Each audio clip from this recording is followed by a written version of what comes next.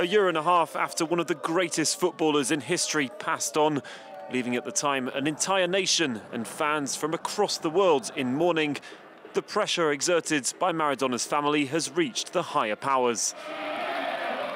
From doctors to a psychologist, 8 people who were looking after the Argentinian forwards are accused of negligent homicide towards the football star who was recovering from surgery. Maradona died at the age of 60 after decades of battles with addictions. Before his fatal heart attack, he'd had a blood clot removed from his brain. Diego feels like leaving, and we are evaluating his release. We have to check the different clinical parameters, but the truth is, it's going very, very well. Shortly after his death, his personal doctor's home was searched after 3 of the star's children questioned the care he received. Leopoldo Luque, who said he'd done everything he could to keep him alive, is among the staff to stand trial.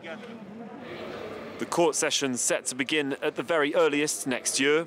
Those accused could face jail sentences of up to 25 years.